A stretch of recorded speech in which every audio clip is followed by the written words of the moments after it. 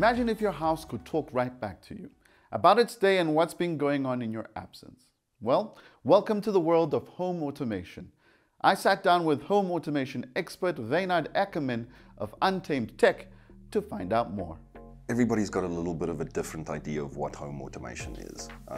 Historically, if you watch the movies, you'll watch the American multi-million-dollar homes where people walk in and they talk to the system and things like that.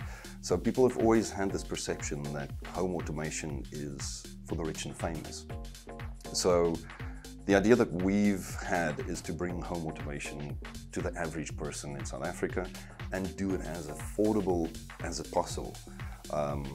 So home automation, to me personally, I started off and I just wanted things to be able to control it from my phone. So install a little Wi-Fi smart switch and I open my phone and I tap it and my lights come on. And that to me was home automation. That was the coolest thing I could ever do. And everybody that came to my home, I'm like, dude, check this. You tap your phone and the light switches on and everybody literally goes, wow, that's like in the movies. But slowly as you progress through the systems and you start branching into more products and looking at more little things, you start realizing that home automation is quite a broad field. You've got light switches, you've got timers, you've got the voice activation systems, you've got smart speakers that can talk back to you and listen to certain commands and certain trigger words. Like the Google speakers, you've got a certain word that you have to say to activate her and then she'll do the command for you. Anything from what is the weather, set my alarm clock for me, set a timer, or my most important one is set reminders. Because there's so many times in a day, because there's so many things you're doing, and you get distracted and sidetracked and the little things you forget. So as soon as you remember something, you just ask Google, set a reminder for this, tomorrow morning at 9 a.m., do a quotation for a client. Now, technology in general is always expensive, and in this case, is it the case? You can go as expensive as you want. There's a lot of systems out there that are extremely expensive. A lot of the competing systems, like a starter kit, will start you off at 150,000 Rand. That's just for them to put their foot in the door. With our Sonoff products, the cheapest product is 120 Rand. And it's a basic inline switch. You connect it onto your bedside lamp, and it's just there to turn it on and off.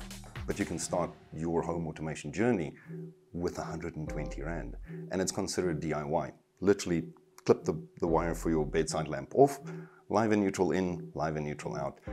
You don't even need an electrician to do something like that. Now, what makes home automation such an important lifestyle that people need to experience? Look, to me personally, it makes my life that little bit easier. And in today's lifestyles of being rushed and stressed and freaked out, and I suffer from stress badly a lot of the times because there's so many things you're dealing with.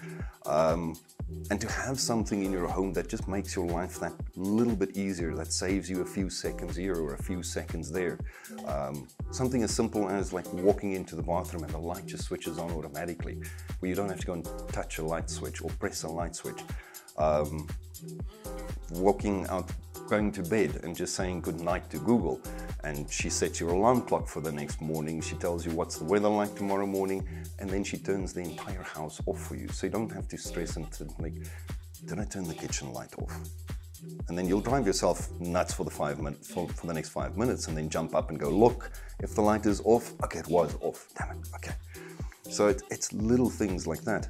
I haven't touched a remote in my house for probably a year and a half. I haven't touched a light switch in almost a year because everything is with motion sensors. It just works.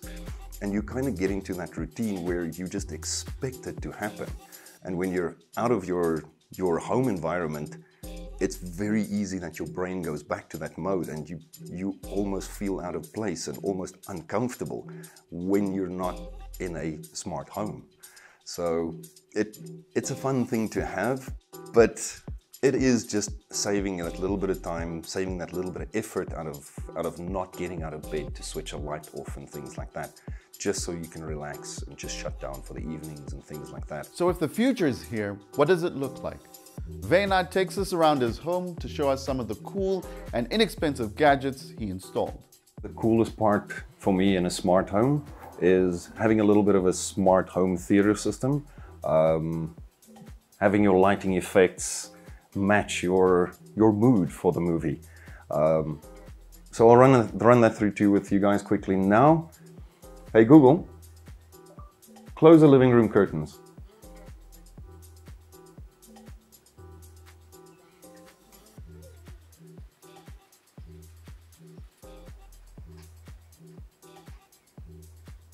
And of course, once your curtains are closed, you can actually ask Google to start watching your favorite movie.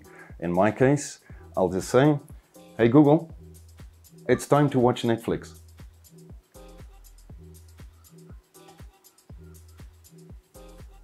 And then she'll start all the lighting effects for you. She'll start up Netflix, turn on the TV, the amplifier, and you're all ready to watch Netflix. So basically, if you're ever in a situation where your mood lighting or your accent lighting is not appropriate for the situation, let's say you have guests over and it's too dim or too colorful for a normal conversation, what you can do in the situation is just literally ask Google, hey Google, change the living room lighting to white. Everybody in South Africa is worried about security, being hacked, all that kind of stuff. So the system does require, when you start off the first time, to register an account. So you've got your email address and you choose your specific password. You need that to open your application, to access your devices. Also, all these devices can be shared with family members and friends, but they need their own eWeLink accounts. Take, for example, the husband is the main account holder and you've got your wife and your 2 children and you would like to share all these smart devices with them. Each person would register their own eWeLink account and obviously choose their passwords. Once they've got these accounts, you as the master account holder can then share these devices to those eWeLink specific accounts. Okay, so one of the coolest and probably most relevant innovations in the smart home industry in South Africa is smart door locks. Everybody is concerned about security, everybody's got bigger security systems, smarter security systems, and one of the key things that we're very proud to actually have and offer to our clients is a smart door lock. Now that smart door lock has got quite a few options to unlock. First off, you start with a thumbprint unlock or any other fingers. You can have up to 50 people unlock your door as well. So it is an option for like the bed and breakfasts or just home users as well, or the bigger families. You've also got a smart tag, which is an RFID tag specifically coded to your specific person. You've got a 6-digit PIN code that you can use to unlock the door. Also, the door has a remote request unlock function as well. So if I'm, let's say, in front of the door and I need it to be unlocked, I press 9#, and the person that's the master account holder will get a request from their phone to unlock. They can verify if the person is there or if it's a genuine request to unlock, and they can just approve it and the door will unlock. The other option that a lot of people also are always concerned with security on especially smart locks is, what if the batteries run out? Because they do work off batteries and they should last for about 6 months. But what happens in the case if the batteries do go? These smart locks also come with a manual key that you can unlock the door with as well.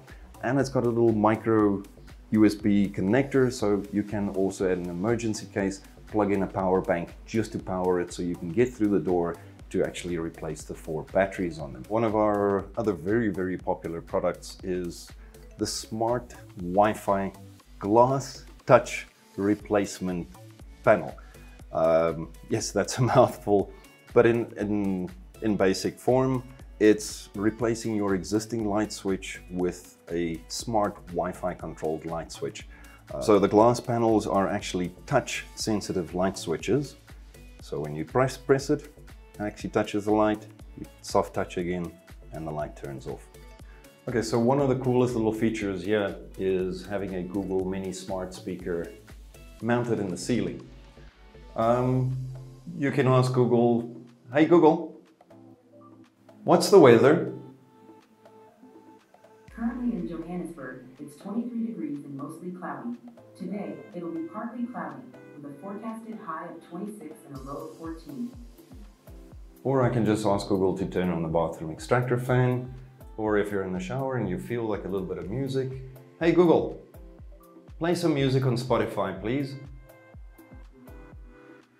Alright, music on Spotify.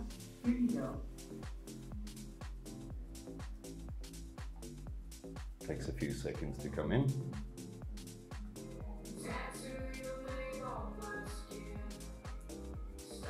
It's fun to have.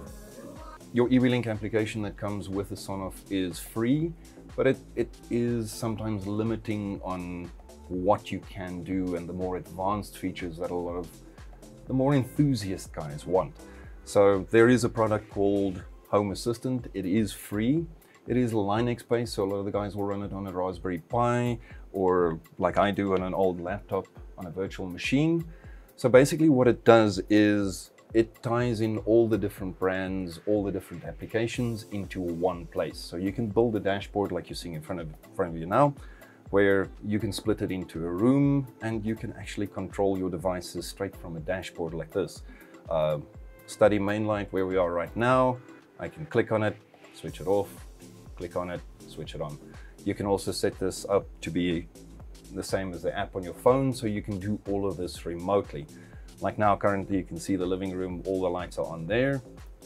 With one click, I can turn all the lights off in the living room. Or in the bedroom, I can see how much power my mains is pulling now with one of the DB switches. The study currently is 867. Pool switch, that's running 0 because the pool is not running at the moment. But you can add your weather cards, all of that kind of stuff. And then also what is very nice is you can add a product called Grafana.